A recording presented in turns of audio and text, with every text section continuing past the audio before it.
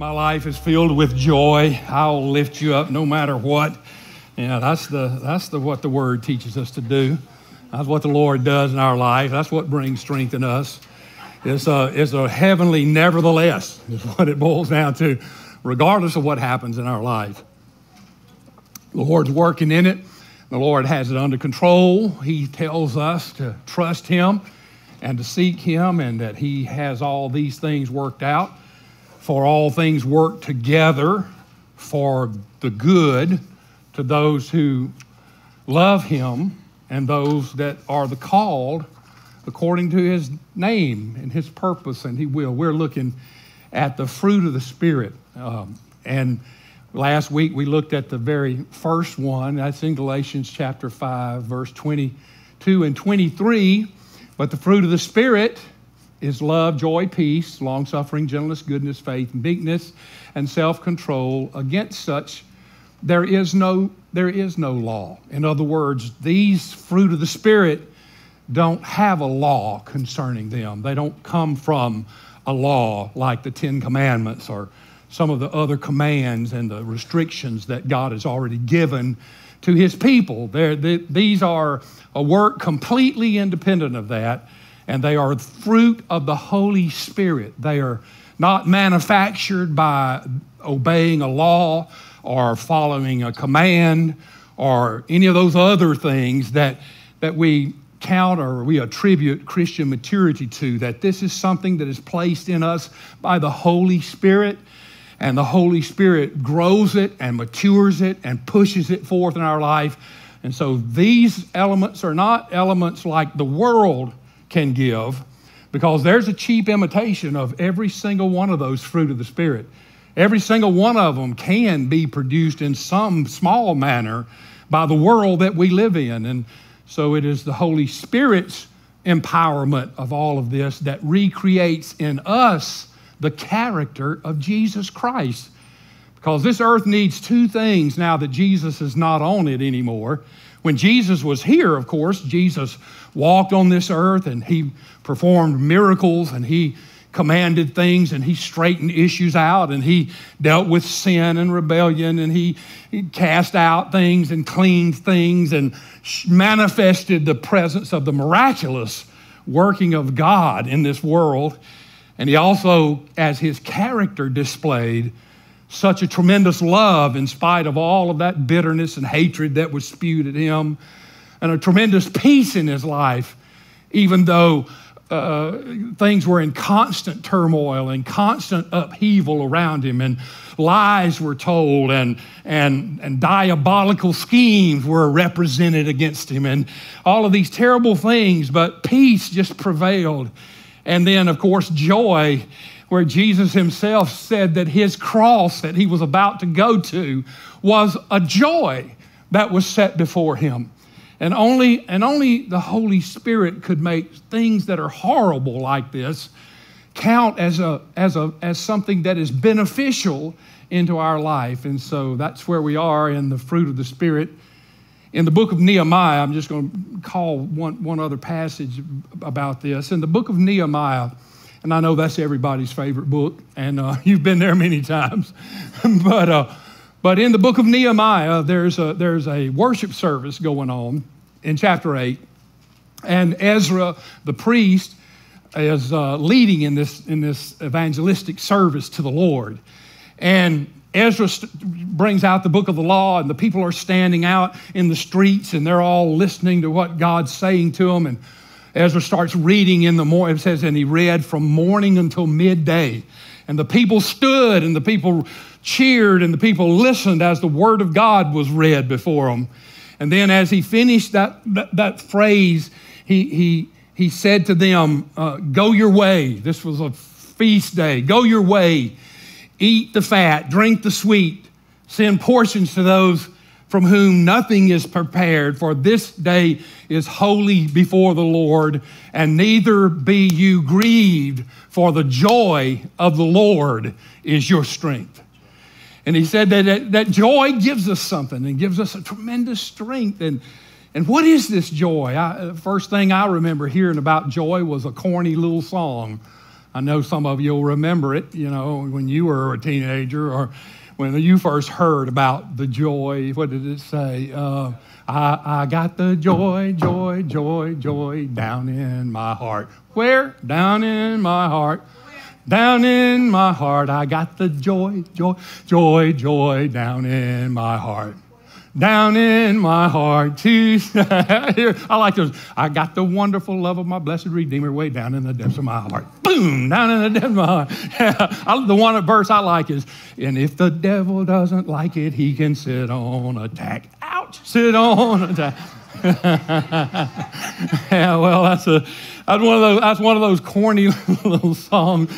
But there's a lot of truth in that, because this joy that's down in our heart is a strength in our life, and it takes us places that we would not be able to go without this tremendous joy, and it represents us and grows us so that our character is more like Jesus as this fruit grows in our life. Now, how would we talk about, and what are we talking about when we're talking about the fruit of the Spirit? Because as I say to you the word joy, I know that each of you have a thought in mind of what joy is. I mean, we can all remember times where we were joyous. Usually there are moments of time, like when we get married. That might be some of your memory as a joyous time. Or when you had your first child, or that was a joyful time. When your child started to school, that was a wonderful, joyous time. When they graduated from high school, boy, that was even a greater joyous time. When they went off to college, whoo, what a joyous time was that. When they just got out, it was a joyous time on that. I mean, we can remember, and these are momentary times of joy, and although we can all kind of describe it a little, and we certainly know when we feel that, but how would you define that? What would be the definition of joy if somebody said, what is the difference between the joy that the world gives and the joy that is the fruit of the Holy Spirit? And those of you that have the outline that I give out every Sunday, I tried to write it here. It's pretty lengthy paragraph, pretty lengthy paragraphs at the start of the notes. And I did this in an effort to try to define for you what the joy that is the fruit of the Spirit is all about. Webster, I'm going to just read a second from here, and I want us to look at some more scripture. Webster's dictionary defines joy as the emotion evoked by well-being or success or good fortune, or by the prospect of blessing, of possessing what one desires. That's a good definition of joy, of the joy the world gives. But I need to add in there, you might want to write in notes, because notice that it's all going toward us. I mean, notice that definition is all about us and about how we're going to receive and we're going to possess. And so the joy that the world gives is all about us receiving something that we're after in some way. But what about the joy that's identified in Galatians 5:22 as the fruit of the Holy Spirit? After all, it's not the fruit of the saints, it's the fruit of the Spirit. In other words, the fruit is not something that we can produce on our own. And I want to take you to a passage, and I hope I don't get sidetracked. I just want you to see what this passage says about what what we're about to look at, about the joy of the Lord and where it comes from and what it really is and how it works in our life and how it blesses us in all kinds of ways that seemingly you would not notice. Jesus says in John 15, he's talking to his disciples. This is the night before, or the night of, when he goes to Gethsemane to pray, and he takes those three disciples, and they can't even stay awake long enough to pray for him. And then they come into the garden, and they arrest him, and then they put him on trial, and they scourge him and all of that, and he's crucified the next day. I mean, this is that night. He's talking to his disciples before they come and get him. And he says in John 15, the first verse, I am the true vine. Yeah. Now, the reason he had to say true vine is because in the Old Testament, Israel is described as the vine. And of course, to the Old Testament law, you had to be attached to Israel. You had to be attached to the vine, so to speak. Jesus says, I want you to know that I'm the true vine. I'm the real thing, and my Father is the vine dresser. He's the one that takes care of the vine. Every branch in me that does not bear fruit, he lifts up. Gets you off the ground because you think you're a root if you're laying on the ground. And of course, roots don't grow fruit, right? Roots try to be roots, and if you're a branch and you try to be a root, you're not going to bear fruit because you think you're a root, but you're not going to be a root either because you're a branch. You're going to try to put roots down, but you don't put roots down because you're not a root. You're a branch. And so that verse says, Jesus said, if God sees you like that, he lifts you up off of the ground and puts you on the trellis so that you can bear fruit like a limb should, or a branch. And so he says, I'm the true vine, and this is how we produce fruit. You're already clean because of the word which I've spoken to you. Abide in me, and I in you.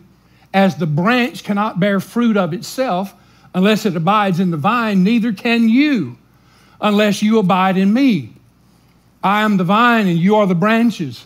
He who abides in me, and I in him, bears much fruit. I want you to know this last line. For without me, you can do nothing. What is nothing, by the way? Nothing is zero, right? Zero with the rim knocked off of it, if you want to look at it that way. It is nothing. Jesus said, this is not something that you can do. This is something that you get from me as you stay with me, as you abide with me. The vine is going to produce this in you. This is not something you can do on your own. If anyone does not abide in me, look at his neighbor and say, I hope that's not you. Yeah, if you will not trust me, if you will not come to me, if you don't know me, if you don't abide in me, he is cast out as a branch and is withered, and they gather them and throw them into the fire, and they are burned. But if you abide in me and my words abide in you, you will ask what you desire, and it shall be done for you. That means, can I ask for anything? I mean, is this a blanket check? Is this a blank check to say, hey, God, how about a golden Cadillac here, you know? How about a big bank account? How about a wonderful mansion in life? Is that what he's saying, that I can ask for anything? No. I can ask for anything that it takes for me to stay attached to the vine. It means if I abide in him and his words abide in me, whatever I need to stay attached to the vine and to abide in him and produce more fruit, I can ask God for, and God will give it to me. I need a better understanding of the word. Presto.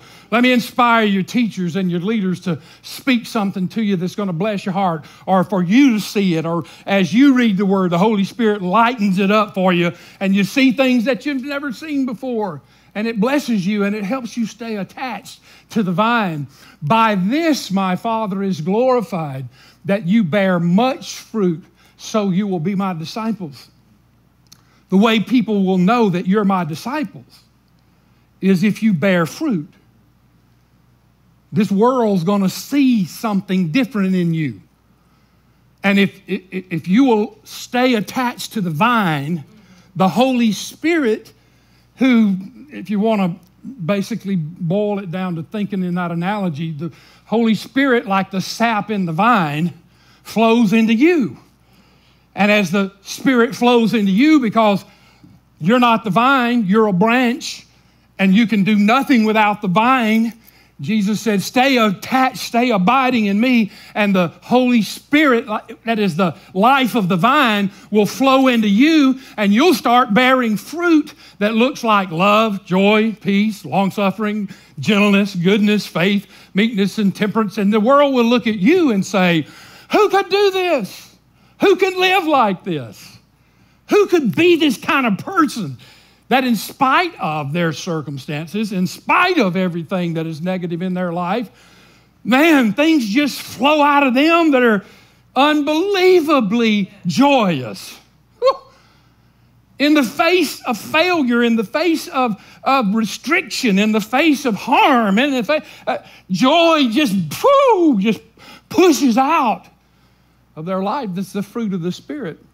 Because Jesus said you do this because you abide in the vine, not because you're a good person. It's not the fruit of the saints. It's the fruit of the Spirit. And so it's not something we can produce.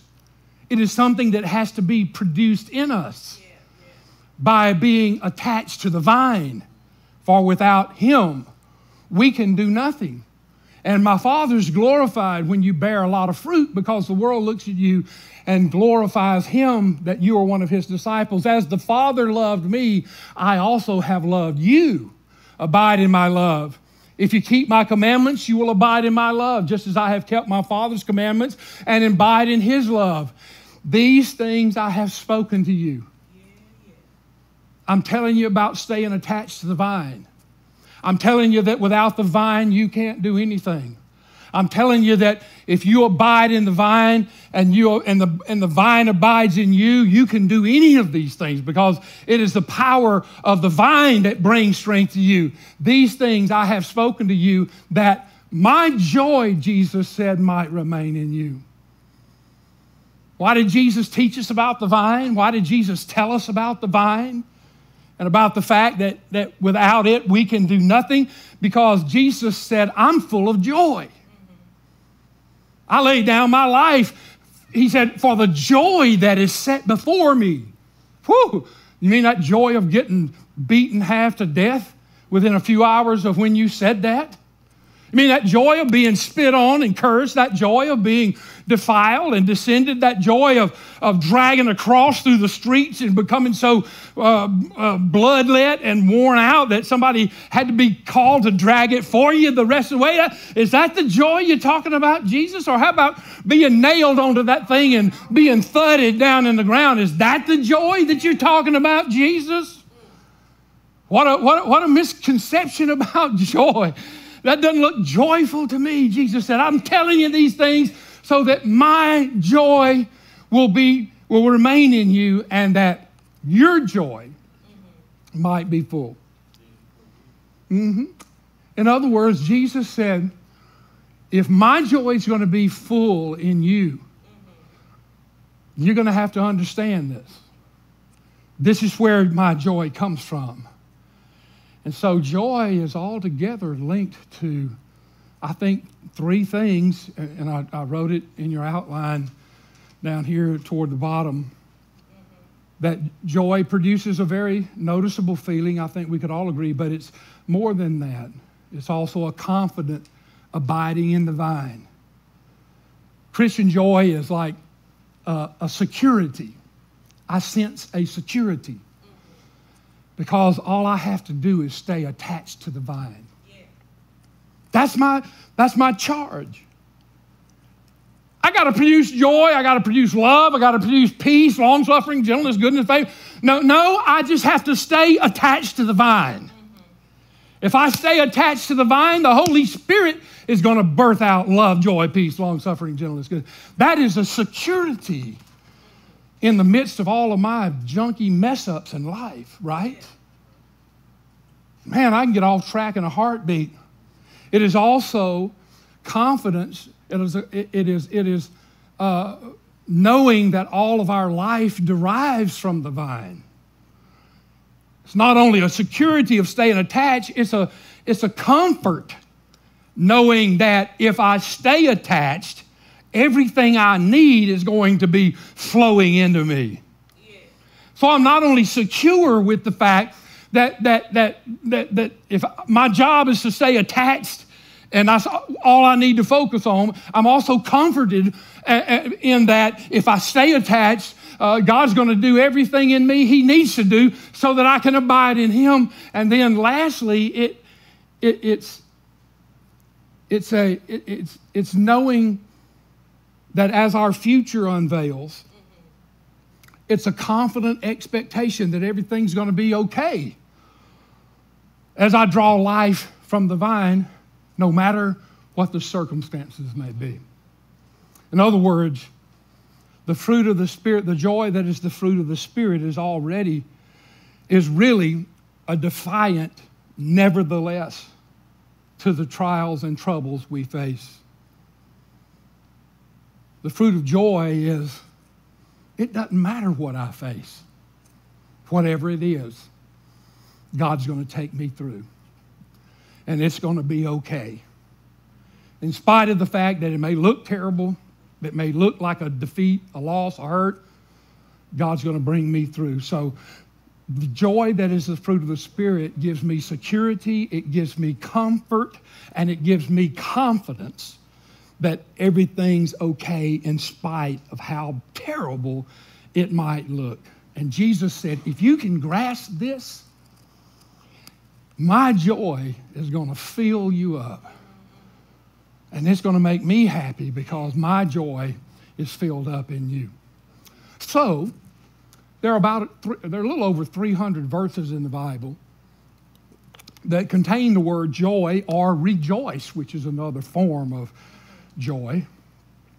And we could spend our time going through a lot of those verses and reading them. And you would be encouraged, yeah, that's the joy of the Lord. And the joy, and rejoicing, we're commanded to rejoice. But I don't think that would do us a whole lot of good, because it would just basically be, look, I just hear the same command over and over and over and over and over about joy. Would you like to see how the joy of the Lord looks in real life? Because in the book of Philippians, and the reason I've chosen Philippians, really you could look at almost any story in the Bible that the Holy Spirit is involved in and see this joy of the Lord repeated over and over, how it affects life. I mean, I know lots of times we hear things like this. You say, the joy of the Lord, awesome, baby, I want some. Let's do it, all right? Well, what would it look like if it came out of your life? What could you expect it to be like if the joy of the Lord is going to be your strength and work out of your life? Well, I chose the book of Philippians because the book of Philippians is called the joy book, by the way. It's got many great words in it, many great verses in it, that the Holy Spirit has birthed out. For me to live as Christ and to die as gain. That's one of the verses that are there. Let this mind be in you, which was also in Christ Jesus. That's a verse out of Philippians. Those things that I counted as gain, I now consider loss for Christ. I press toward the mark of the high calling of Jesus Christ. I can do all things through Christ who strengthens me. The book of Philippians, the joy book. In it, there's a story right in the very first chapter where the Apostle Paul shares, and we see some attributes of the fruit of the Spirit, how the fruit of the Spirit operates in life. There are 4 attributes that I want us to look at. First one is this. Joy gives you a perspective to live from. If the joy of the Lord is in your life, the joy of the Lord is going to give you a point of view. Now, all of us have a point of view. You came in here with one, and you have one now. All of us also came in here with problems. The difference in perspective, the difference in point of view is how you look at these problems in life. So we all have them. If you want to see if you have problems, just like take this right hand and 2 fingers and put them right here in this little soft spot, and if you feel something beating in there, you've got problems, right? Yeah. So the joy of the Lord gives me a perspective about how to look at my problems. If the joy of the Lord is going to give me security and confidence and comfort as I stay abiding in the vine, then it's going to change the way I look at things. And just so that you'll know that the Apostle Paul, when we read these few things that we're about to read so we can see these attributes of the joy, which is the fruit of the Holy Spirit, I want you to know that Paul did not write this in some ivory tower on Marshmallow Lane and Cotton Candy Boulevard. that this indeed is a point of view, because the book of Philippians is one of the prison epistles. What does that mean? It means, well, Paul was in prison when he wrote the book of Philippians. He wrote the book of Ephesians, Colossians, Philippians, and to a slave owner called Philemon. All four of those written while Paul was in prison in Rome, awaiting to be sentenced after 4 years of life being the pits for him. He had spent 2 years in Caesarea in jail on a trumped up charge. I submit to you, that'll make anybody bitter. Then he was put on a ship going to Rome so he could appear before Nero, so Nero could make a judgment of his life. And Nero never did anything nice. He wasn't known for his nicety to Christians. On the way, the ship ran into a storm called Euroclydon. And Euroclydon tore the ships into pieces, and everybody on the ship, including the Apostle Paul, barely made it to a shore alive. And as they drug up on the shore, the occupants of that island began to drag the wood up and stack it up for a big bonfire. And as Paul was dragging a piece of wood up, the island was inhabited by a deadly type of snake. And as Paul reached down to grab the wood and drag it to the fire, one of those snakes latched onto him. And everybody said, "Oh, poor Paul, he's going to die." And as a matter of fact, they said, God must really be after him, because he survived the shipwreck, and now look at this, the snake's bitten him, and he's going to die. So he must really be a bad person. And he shook the snake off in the fire and never did get sick. And the people were impressed and began to look at him as a man from God. But after a few months of winter on that island, another ship picked him up, and he was taken to Rome, where he spends another 2 years being chained to 2 Roman guards, one on each side. Every 4 hours, the shift changes, and he's attached to these 2 guards for 24/7. Can you say no privacy? You feeling a little better about your problems now? Yeah. So the Apostle Paul had every reason to have this gigantic pity party. To look at God and say, "God, I'm just trying to work for you, and I've done this, and I've given up my life, and I've laid down everything. And what have I got from you, God? Nothing."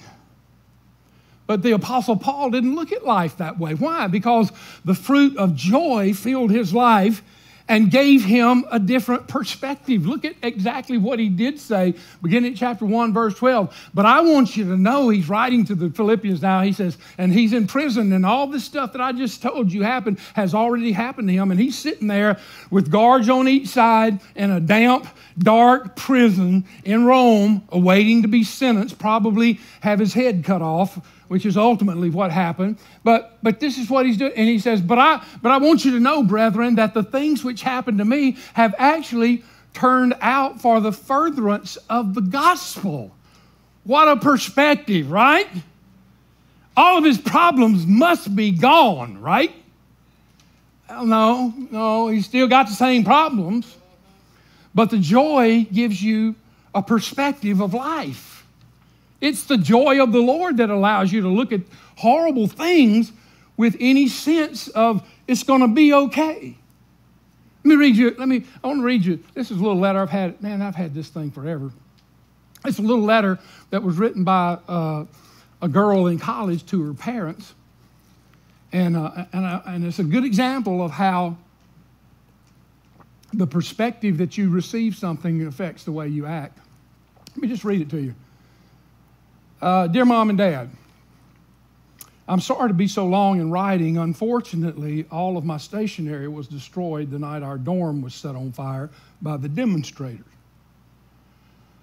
I'm out of the hospital now, and the doctors say that my eyesight should soon return. The wonderful boy, Bill, who rescued me from the fire, kindly offered to share his little apartment with me until the dorm is rebuilt. He comes from a good family, so you won't be surprised when I tell you that we're going to be married. In fact, since you've always wanted a grandchild, you'll be glad to know that you'll be grandparents next month. P.S. Please disregard the above practice in English composition. There was no fire. I haven't been in the hospital. I'm not pregnant, and I don't even have a steady boyfriend. But I did get a D in French and an F in chemistry, and I just wanted to be sure that you received this news in the proper perspective. Yeah, the proper perspective of life. Because it's the perspective that we look at things with that changes the way we react. And so what happens when we look from this perspective? Well, according to verse 13, this is the first thing that happens. The first thing that happens is that it influences the lost around us. So that, this thing's worked out to the furtherance of the Lord, so that it has become evident to the whole palace guard and to all the rest that my chains are in Christ. In other words, when the lost people around here look at me, people like the palace guards, when they look at me, they're saying to me things like, well, I guess, we weren't really with you, but it looks like God has brought you here and that God is working in you. No one could have a perspective like that unless God would put him in it. I'm sure Paul had, the Bible says, and Paul says many times before he goes to Rome on this ship and is in the jailhouse dungeon, he says many times that he feels that God is going to take him to Rome and he's going to preach in Rome. But I'm sure that Paul had a whole different point of view or plan about how he was going to go to Rome. I'm sure Paul's thoughts were, I'm going to rent the Colosseum in Rome, and I'm going to put out my billboards and my posters about the big evangelistic for Christ meeting at the Colosseum, and we're going to fill the Colosseum up with people like a big Billy Graham crusade. I know Paul didn't meet Billy Graham, but you know what I mean. Like a big Billy Graham, and I'm going to stand and preach, and there are going to be hundreds or maybe even thousands of people saved because God's going to give me the power to preach in the Colosseum in Rome. I feel sure that's kind of what he had in mind, but God had a different perspective. God said, I'll tell you how we're going to get you to Rome, Paul. We're going to give you an all-expense paid trip to Rome on the prison plan. And we're going to chain you to 2 guards that are going to rotate every 4 hours. And these are not just any guards. These are palace guards. These are the praetorium guards. These are the elite soldiers of Rome. And we're going to take 2 of them and we're going to put 2 of them, one on each side, and every 4 hours, we're going to change those guards up. By the way, I didn't mention that these guards are the guards that can retire after 12 years. And after 12 years, these guards become leaders in Rome. So God says, you know what I'm going to do? I'm going to send you on the prison plan. We're going to let Nero foot the bill, and we're going to chain you every 4 hours to 2 of the leaders that will be leaders in Rome, and we're going to give them an opportunity to hear everything you say for 4 hours, and then the next bunch is going to come in for 4 hours, and then the next bunch is going to come in for 4 hours, and imagine how God could influence the whole Roman Empire by having the future leaders be strapped. I'm wondering, okay, who is the prisoner here?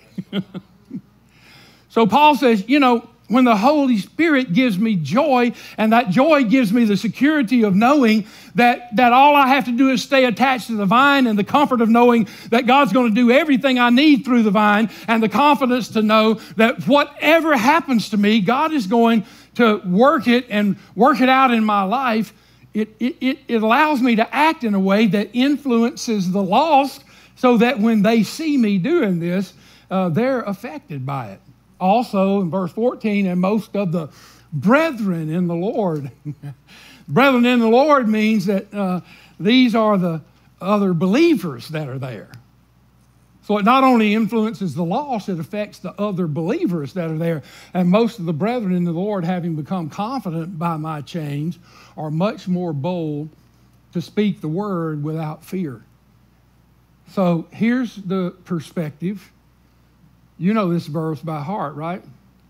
For we know, same Paul that was right there wrote Romans. And in Romans he said, for we know that all things work together for good to those who love God, to those who are the called according to his purpose. So the comfort of joy is that God has a purpose behind every one of my problems. I'm comforted by the joy of the Lord to know that no matter how it looks, God has a purpose behind every single one of my problems. And that God is going to work them through me if I'll abide in the vine. It's joy. It's the joy of the Lord that gives us that. Second attribute. Joy establishes a priority to live by. Just simply stated, this means that when things really get tough, I need to know what's really important. I need to know what the priorities are. I mean, abiding joy focuses me on what is significant and what's trivial. I don't know about you, but one of the problems I have in life is to know what is significant and what's trivial in my life. To know treasure from trash, right? I mean, you have problems with that? Yeah. Sometimes I look at things that I think are trash and they end up being treasure. I'm sure that I attached Mickey Mantle's rookie card to the spokes of my bicycle to sound like a motor running down the road when I was about 6 years old. Because I couldn't tell the difference between treasure and trash. My motto almost now is don't throw anything away. It's going to come back. How many of you would like to have that 64 Mustang that you had at one time? What could you get? I mean, so I'm saying that it is the abiding joy in me that allows the Holy Spirit to show me in life what is significant and what is trivial. Because I'm either going to decide what is important in my life, or I'm going to let others decide what's important in my life. And if you let others decide what is important in your life, I'm going to guarantee you that you're going to spend most of your life putting out fires. If you let others decide what is significant in your life, you're going to move from problem to problem to problem to problem. Well, what was Paul's problem? Well, in the next verse it said, some indeed preach Christ from envy and strife. You know, he said, just a reminder, okay, God put me here. The furtherance of the gospel is going forward, and the lost people are saying, man, well, that God you have, he must be something because I believe that he's put you here. And then the other believers say, yeah, and they start preaching the gospel because they're encouraged by that. And then the next verse, Paul says, but you know, some indeed preach Christ even from envy and strife, and some also from goodwill. The former preach Christ from selfish ambition, not sincerely, supposing to add affliction to my chains. Paul's saying, you know, some people aren't, they're criticizing and their agenda's not real, and they're mocking me is what he's basically saying, and they think that by mocking me, they're going to make me sad. They're going to add affliction to my chains. And then some, the latter out of love, knowing that I'm appointed for the defense of the gospel. So the Apostle Paul is saying, I'm not only in prison, but there are people out there attacking my ministry. Now, if you want to have something in your life that'll steal your joy quicker than almost anything else in your life, just let people start criticizing you. But notice the response of joy, even though it's true that they're mocking him, they're ridiculing, and that's going on, and he's in prison, and he can't really do a lot about it. Here's the perspective that the joy of the Lord gives him. What then? Oh, what then? What should I do about it? Only that in every way, whether in pretense or in truth, Christ is preached, and in this I rejoice, yes, and I will rejoice. Paul said, I don't care.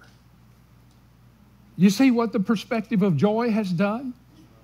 The comfort of joy has done? The security of joy, the confidence in knowing that whatever happens in my life, God is in control of it, and that it's going to have an eternal amen at the end of it. Paul says, well, if they criticize me, if they're putting me down, nothing I can do about that. That's okay.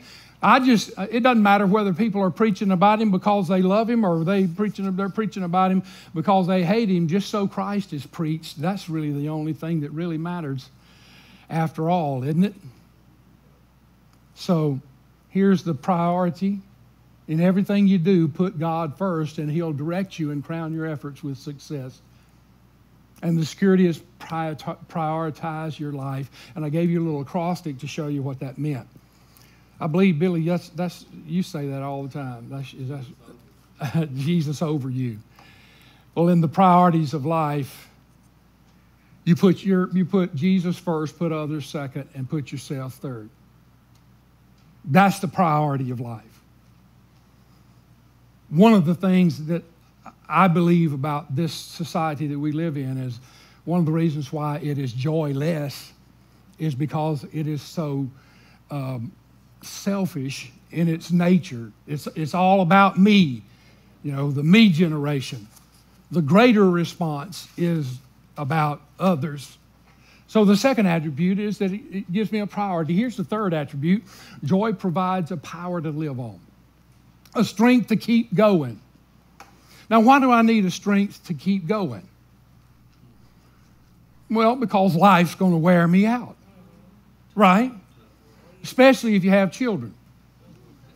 I saw years ago, I wish I had cut it out and kept it, but I do remember it. It's one of those little point of view cartoons, the little editorial looking little cartoons that you see. And it's just a one frame kind of deal. And in this frame, it has this very frazzled looking lady standing in the door of her home, what looks like to be her home. And her hair's all messed up and her curls are kind of sagging down in her face and her clothes are all mussed up. And she has a baby in her arms and yep, it is crying. Looks like it's crying to the top of its voice. And there are 3 kids that are running around her feet down here and the dog is barking. She's looking really worn out, and then the pollster's standing there with a little clipboard in his hand and his pencil, and he says, what do you mean you're undecided? All I asked you was, do you live here? Now I'm going to ask you, do you ever feel like that? Yeah, do you ever feel like that? I mean, one crisis after another, right? One hit after another. Matter of fact, a lot of times you don't even get one hit gone before you get hit with something else. It's not one after another. It's one on top of another. So when you came in here today, some of you came in here ready to throw the towel in. I mean, you came in here pushing one foot and dragging the other. Ready to hang it up, right? Ready to throw in the towel. I've done the best I could, but my best is not good enough. And so whether it's your marriage or your children or your finances or a job or whatever it is, I mean, it's like, what else can I do? I've done everything that I've done, and life seems to be so difficult and so hard. And so what does the fruit of joy do with that kind of feeling in life? Well, the next verse, verse 19 says, for I know that this will turn out for my joy, for my deliverance through your prayer and the supply of the Spirit of Jesus, according to my earnest expectation and hope that in nothing I shall be ashamed. But with all boldness, as always, so now also Christ will be magnified in my body, whether by my life or whether by my death. 2 things that give me strength in spite of my problems, according to what Paul says here. Number 1, the prayers of other people, and number 2, the help of the Holy Spirit. That in whatever situation's going on, he says, it's going to turn out for my deliverance through your prayer and the supply of the Spirit of Jesus. And the key word, I think, there is the word hope, a well-founded, well-grounded expectation for the future and a confident expectation of what God's going to do. And so where does that hope come from? Some say, well, from myself. Well, that's great. Can you always rely on yourself? I mean, you know yourself, right?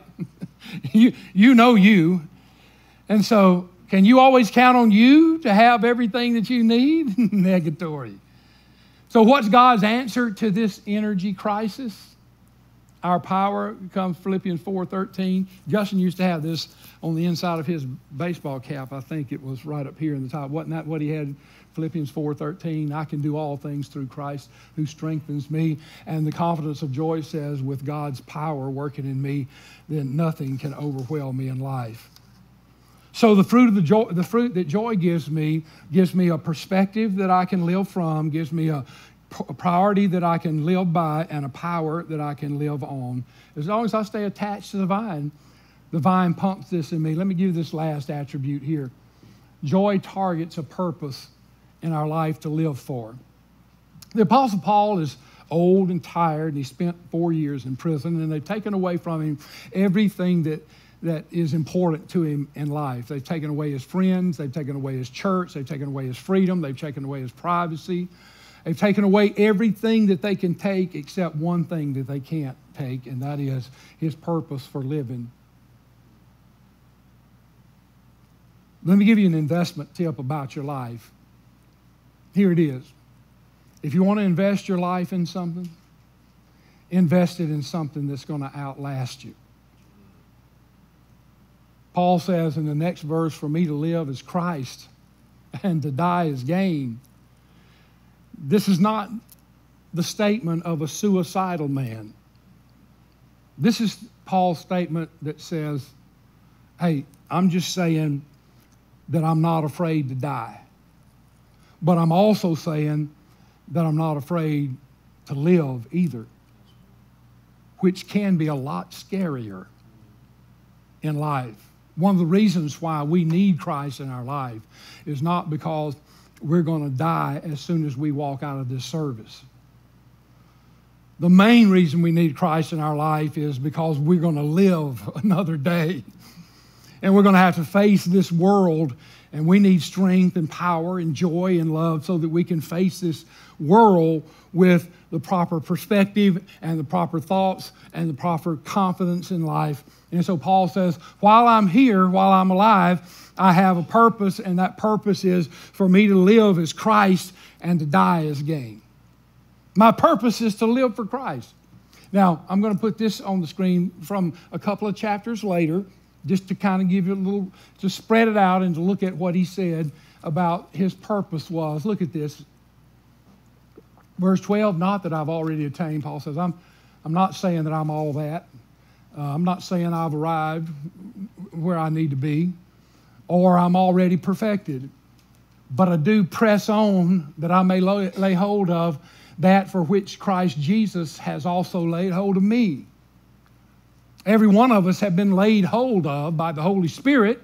Why? Because God has a purpose for me. I have been saved for a purpose. God has laid hold of me and has given me a purpose. So, brethren, I don't count myself to have apprehended. In other words, I haven't arrived and looking for somewhere else to go. But one thing I do, forgetting those things which are behind and reaching forward those things which are ahead, I press toward the goal for the prize of the upward call of God in Christ Jesus. So Paul says, okay, this is my purpose in life. I'm striving to move toward Christ. That's what I'm striving for. And so anything that happens in my life, I forget those things which are behind me, and I press on toward those things which are ahead of me, and he says it's a prize for the high calling of God. So the fruit of joy gives me the confidence, the encouragement to do that kind of living in life. And Paul says, this is what Christ does on the inside of me. Verse 22, but if I live on in the flesh, this will mean fruit for my labor, yet what I shall choose, I cannot tell, for I'm hard pressed between the two, having the desire to part and be with Christ, which is far better. Nevertheless, to remain in the flesh is more needful for you. And being confident of this, I know that I shall remain and continue with you all for your progress and joy in faith, the joy of faith, that your rejoicing for me may be more abundant in Jesus Christ by my coming to you again. In other words, I know a lot of times we might even wonder in our own life, why doesn't God take us on to heaven when we get saved? I mean, why wait? Why wouldn't God? Why whenever I didn't give my heart, right when I said yes to Christ, why wouldn't God take me home? Yeah, well, the Apostle Paul just told us. He said, you know what? Now that Christ is in my life, I have the desire. It's okay with me to go home. Matter of fact, I'm kind of torn between whether I would like to stay here or whether I would go home, but it's obvious that God's going to leave me here for a purpose, and that purpose is so that I can encourage you and I can be a witness for Him. And that's true about all of our life. So we have a power that lives on the inside of us to live on. Paul says, for me to live is Christ. How would you fill in that blank? For me to live is what? Is power. For me to live is pleasure or prestige or power or popularity. For me to live is Christ. You know, the thing that's wrong with those others is that they don't even last a lifetime, do they? They're very temporary, much less an eternity. And so it's really a very foolish thing to not prepare ourselves for that which we know is going to happen one day. We know one day we're going into eternity. Whether we're here alive on the earth when Christ comes back or whether we go on in death, we know we're going into eternity. And not to prepare for that is a very foolish thing. And so for me to live as Christ and to die as gain, I have to have something on the inside of me that gives me that assurance and that confidence and that security. And Galatians said it's the fruit that's working in you. It's that fruit of the Spirit that's birthing out of you what you need to endure in life. So I'm just asking you, have you given yourself to Christ? Is this a reality in your life?